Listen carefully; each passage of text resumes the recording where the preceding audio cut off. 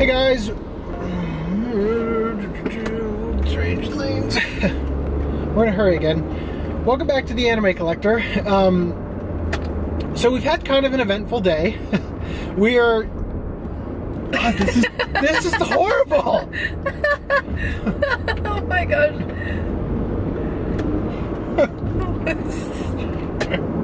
We've had sort of an eventful day. We were okay. So on our way home from Kizumonogatari last night, we got pulled over because the license plate lamps were out. So I had to get those replaced. So we tried to go to AutoZone today and pick those up. And when we tried to leave the house, we have like our bug pest control guy puts these glue traps at either end of our garage to catch, you know, critters and stuff that go in there. And I was about to get in the car and I noticed that it was not where it's supposed to be. And it turned out a snake had gone in there and he got his head stuck and he like flipped the box around and we had to spend like, I don't know, a good half hour. No, probably 15 minutes total. But it took us a while to get him out of there. But we're on our way to go see Your Name.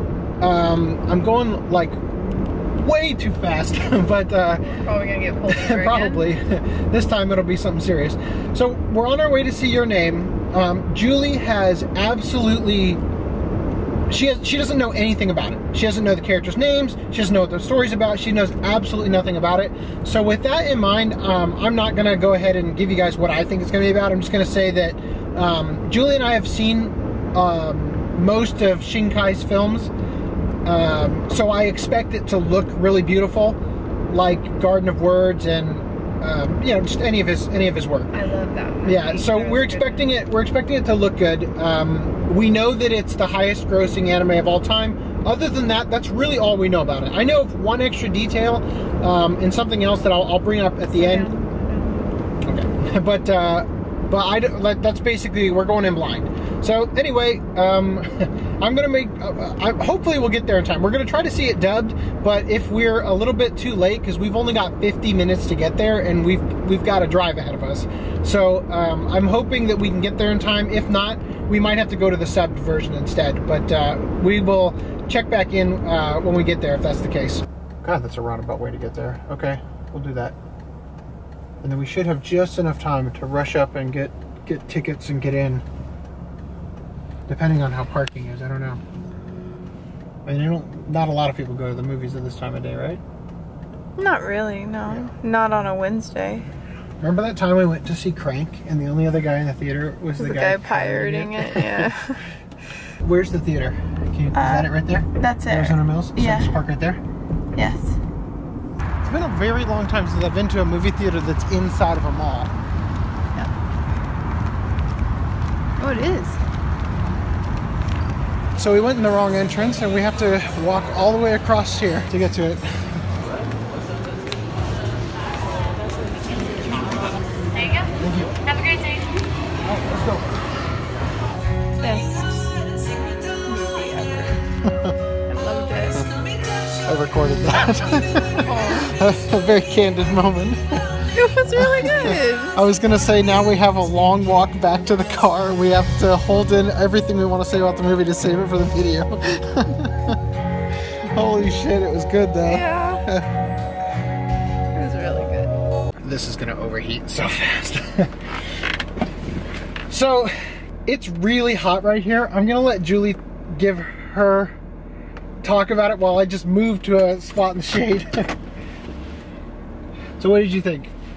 I definitely loved it. I had no idea what it was going to be She about. had no idea. I knew it was going to be good, but I didn't, how could it not be with how much? it. Well, because of who made it and how much it's made. It's the highest grossing film and all that. Yeah, and there was more than just us in the theater. Like yeah, unlike Kizumonogatari. Yes. But, oh my gosh. I cried like a bitch. It was gonna park here for now. It was pretty deep. So, going into it, I knew about the body switching, and I read something on Reddit that I'm really glad I didn't bring up because it seemed okay. I skimmed it on Reddit. It wasn't that long, but I didn't read enough of it.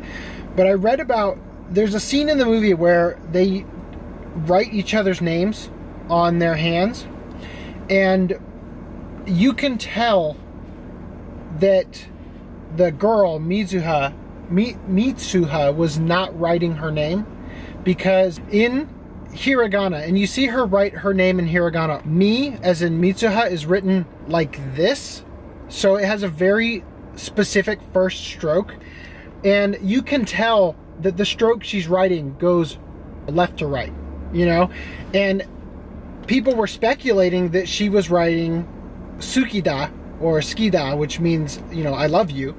And I thought, wow, that's a really interesting thing. And then when you see her hand, that's what he wrote. I'm like, what, you idiots? Like, and I was all prepared to say, you know, I had this whole thing in my head about how I think that that's a really romantic, because I hadn't seen the film yet. I didn't know what that was even about. I was gonna say, it's a very romantic way to say it, but if she was writing it in katakana, then it would be like this, you know, so it would have actually been warranted for her to start with that stroke. But so I gotta say, I loved it. I actually think I liked Garden of Words more personally, only because this movie, for me, I feel like once you've seen it once, the magic is kind of gone. Do you agree? Yes and no. Because maybe not for me, because I'm more of a... Because the story is kind of like, first of all, spoilers. Just gotta say that. Definitely gonna be spoilers in this review, but I just gotta say that it was really incredible. Things I wasn't expecting. I wasn't expecting this whole erased like storyline at all. I wasn't expecting that. I watched Erased like last month. Like I just saw it and I loved it, except for the ending. I thought this handled the ending fantastically. The way that they told the story, the sort of, you know, they gave you all the plot twist, had the perfect amount of precursors to it. Why don't you unbuckle? Yeah, sorry.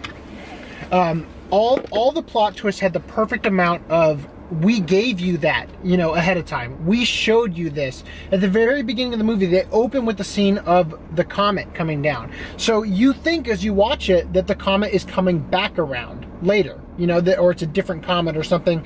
And you think that, you know, maybe them seeing it together, you know, at the same time is why, something to do with why they're switching bodies and stuff.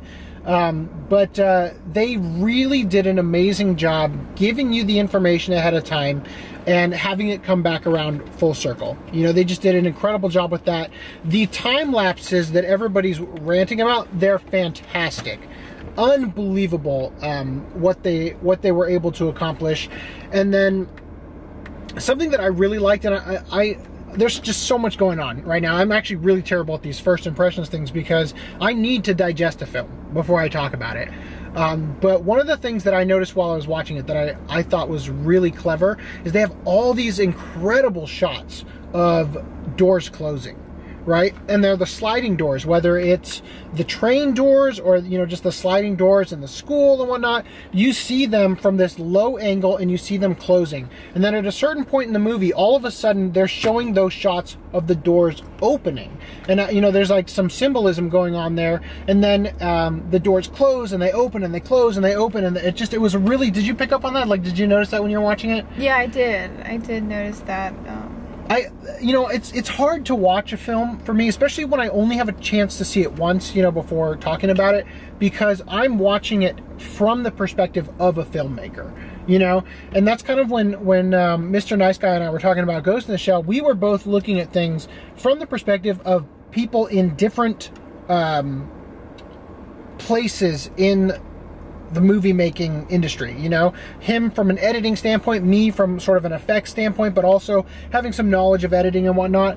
And I gotta say, like, it was almost distracting how beautifully edited this film was and how wonderfully put together. Like in Garden of Words, they really go out of their way to, like, every scene is almost overdone in terms of how painterly it is. They really don't. I almost wouldn't. I didn't recognize this as Shinkai, to be honest. Like some of the sky stuff and the like. But it seemed. I felt like I was watching Hosoda a little bit.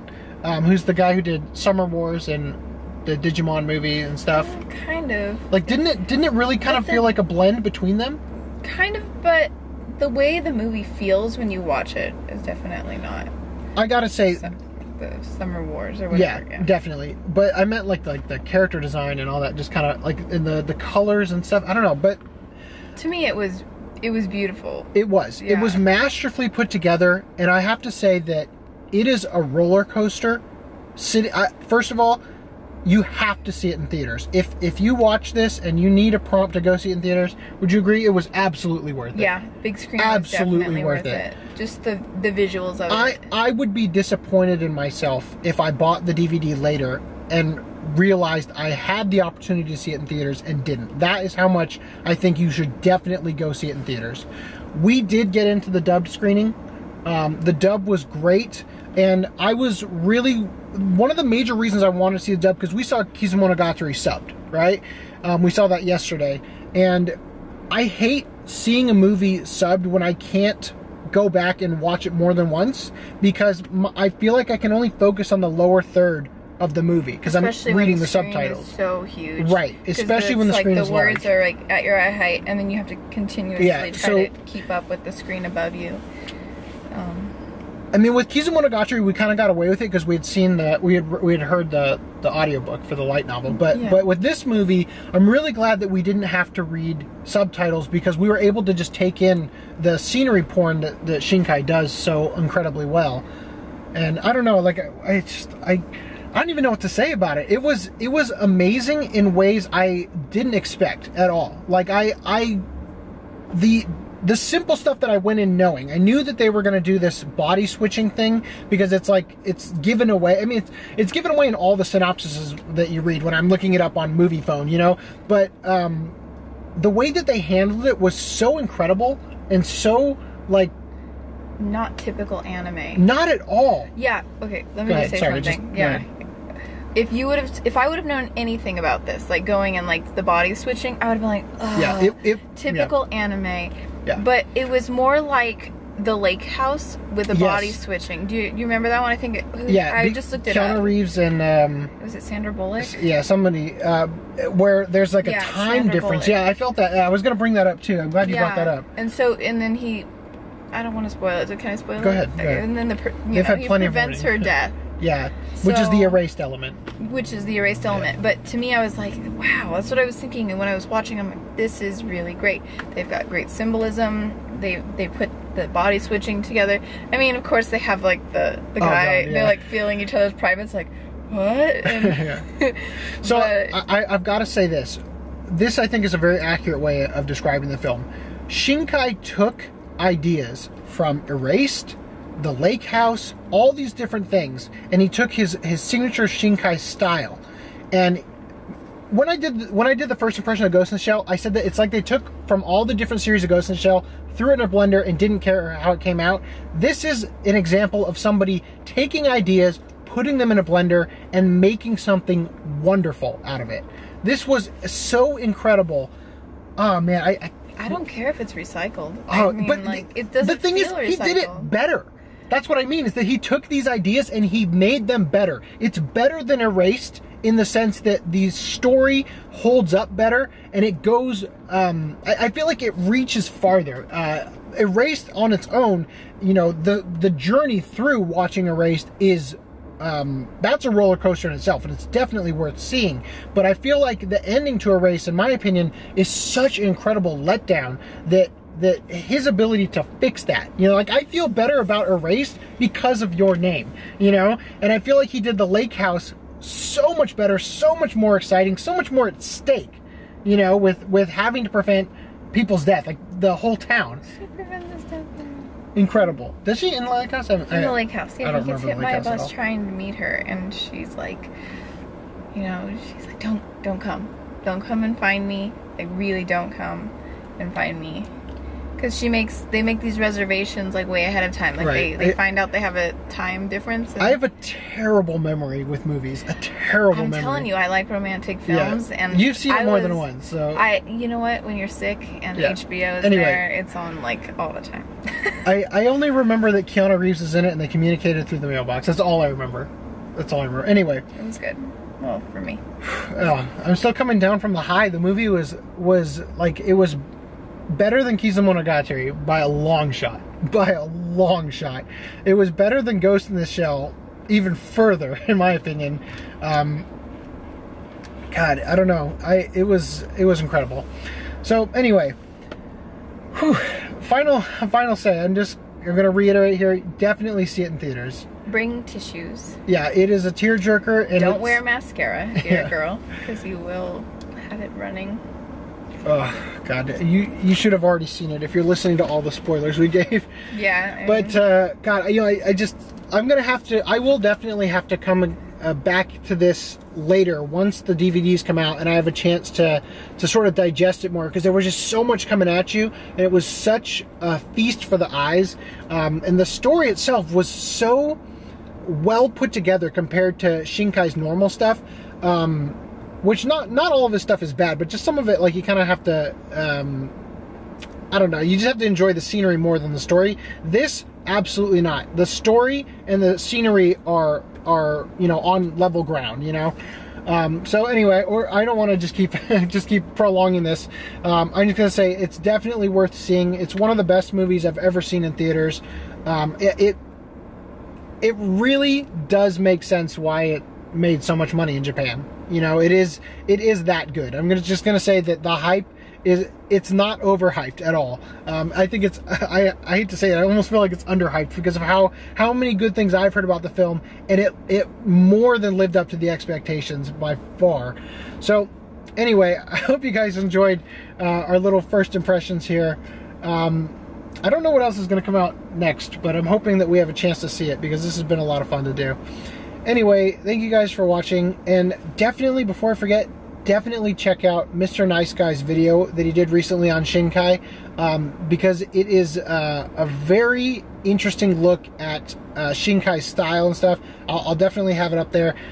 Go check that out. But that's it for us for now. We have to, it's been kind of busy. We've got to reconnect with Grandma and Eli and figure out what we're going to do from here. Rainforest Cafe. Rainforest Cafe. Okay, yeah. So that's what we're going to do. Anyway, I hope you guys enjoyed, and we'll catch you next time.